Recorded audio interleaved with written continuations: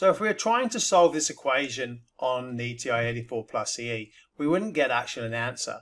And the reason for that is it doesn't have CAS capability, and that's computer algebraic systems. And in fact, if I press enter on here, it gives us an answer of 0.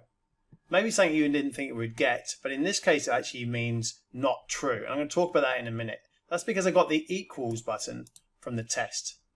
I want you to have a quick think and perhaps pause the video about different ways that you actually could have come up with how to solve that using this calculator. Now you should know the answer without using the calculator, but how would you solve it using the calculator?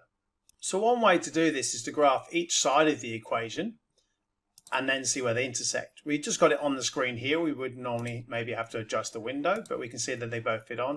And then do intersect, and we would find the x answer, once I've chosen both lines, where they intersect, and it's negative 3.6. Notice that the calculator now stores that value as negative 3.6.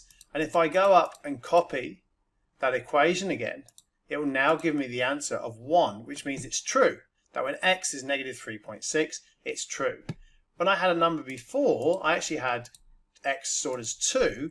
If I go up and copy that, it will say that it is false. It will give me a 0. So basically work in binary. Another way is to actually graph the whole equation rearranged to make it equal to 0. So that would make that plus 18.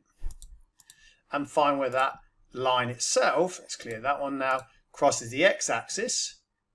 So we'd have to choose zeros, and then we would find that it actually would be negative 3.6 again, and we can see that's roughly about right there. But I wanted to show you another little feature that you may not be aware of that may or may not help you.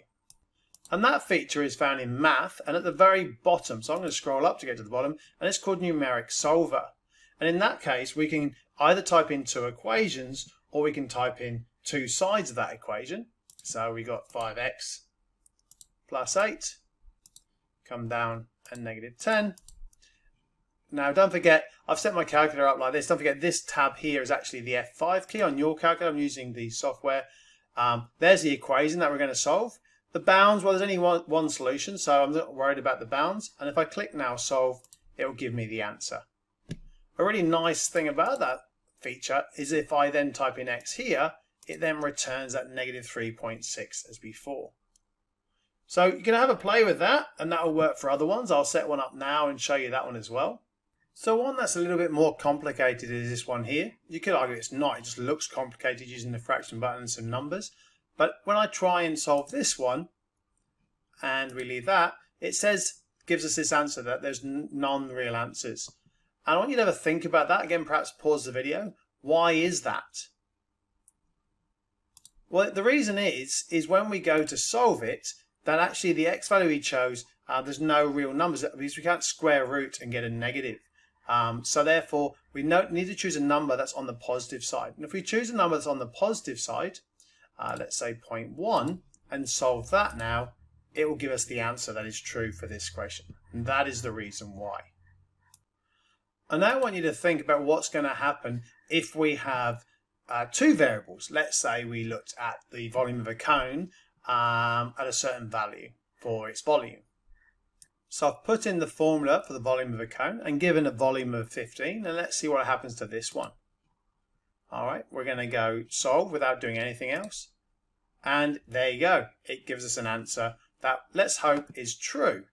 We could test that because, as I said to you, if we go back into normal calculator screen now, those values will actually be stored as R and as H. So if we actually use them both, it should give us an answer of, yes, 15. Brilliant. Now we know there's an infinite number of values for R and H that will give a volume of 15. So how could we find other ones? Well, to do that, what actually you need to do is when you get to your bounds, if you wanted to say to have a radius of a different value, let's say 3, you come down to the H value and it would solve it for the radius of 3. If you wanted the height, say to be 7, and you came up to the radius and then click solve, it would give you the radius for a height of 7. So it worked for more two variables and more than two variables, which is a nice little feature. So to finish, let's look at what would happen if we had a fairly simple equation that has more than one solution.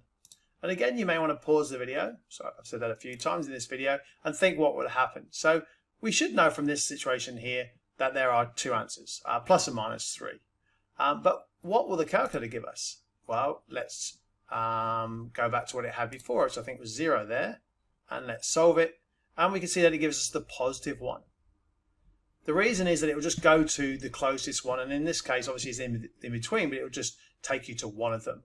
To get the other answer, we have to have at least a rough idea of where it could be. So if I went to -7 and then press solve, it would then give me an answer pretty much as -3. And we know there's a bit of rounding error, so we'd have to be smart and go, okay, I know that that actually is -3. Let's just try what would happen if we choose -4. And we see that because we chose a value closer to the real answer, less error happened, and therefore we got exactly -3. And as I said before, if you go back to normal calculator screen, that number is stored as the variable for that moment in time. So I hope you found that useful, and thanks for watching.